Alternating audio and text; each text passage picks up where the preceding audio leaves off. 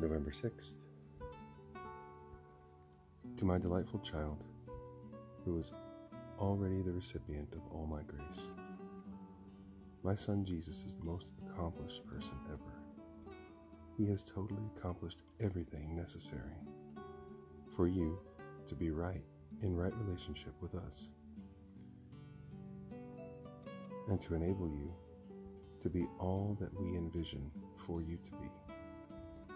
Jesus, who is grace personified, lives in you. He produces effortless change in you, even when you aren't aware of it. You have already been transformed into His likeness,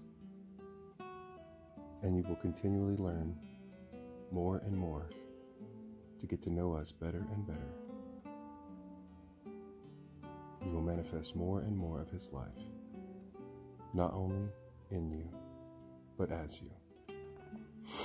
This is what we call living in the new covenant of grace life. Grace is our gift that keeps you in right relationship with us forever and enables Christ in you to live His life as you every moment. It is all Christ. Whenever a person falsely believes that they have had anything to do with our grace gift, they immediately start to exclude others who haven't done the right things, and they become prideful. Grace is totally our gift that was accomplished by the faith of Christ. We now show you, reveal to you the truth about us and grace.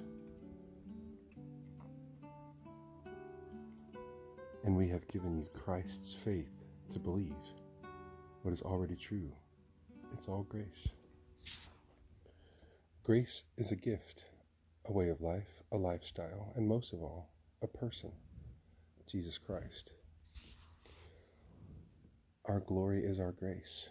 Grace is what sets us totally apart from any of mankind's futile attempts to define God.